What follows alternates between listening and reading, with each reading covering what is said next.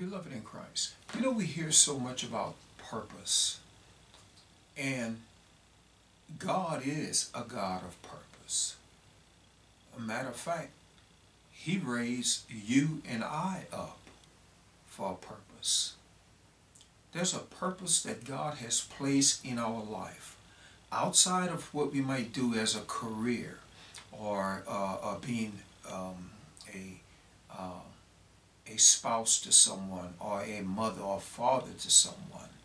There is a greater purpose that God has called us into when He called us into the kingdom of God.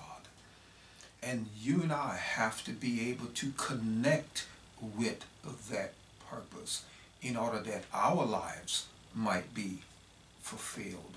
God's word says in Romans 9 and beginning at 17th verse, and this is Paul writing about the reason that Pharaoh was called and the purpose that Pharaoh had in the working of God in this earth. Look what he says.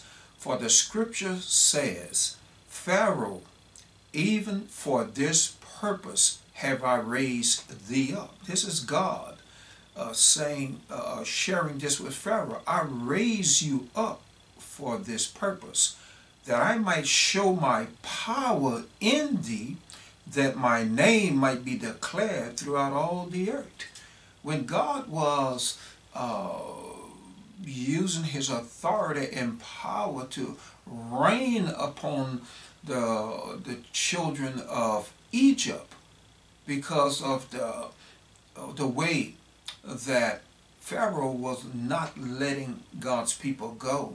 And so Moses and Aaron stood before Pharaoh, and God's power and authority fell against Pharaoh. But Pharaoh was raised up just for that purpose. Beloved, I think of how God has done so much in our lives, and He does that He might be able to declare who He is in the earth. That is your purpose. That either you are declaring who God is in this earth through your life, through your deeds, through your support of God's work. Beloved, you are declaring the power and the authority of God in this earth. You are literally making God real in this earth, because He is working through you to perform His purpose, and not our own purpose, but His purpose. And as the word says, therefore He had mercy on whom He will have mercy, and whom He will He harden it. Beloved, there are some people today whose heart has been hardened, no different than the heart of Pharaoh.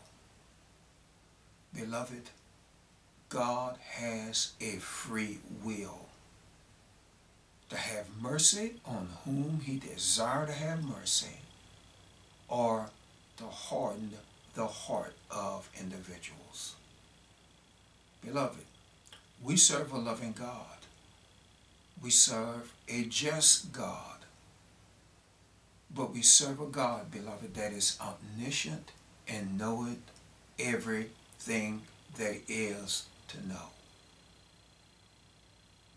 So, beloved, we need to find our purpose in what God desires for us to do. Because you have a purpose, I have a purpose.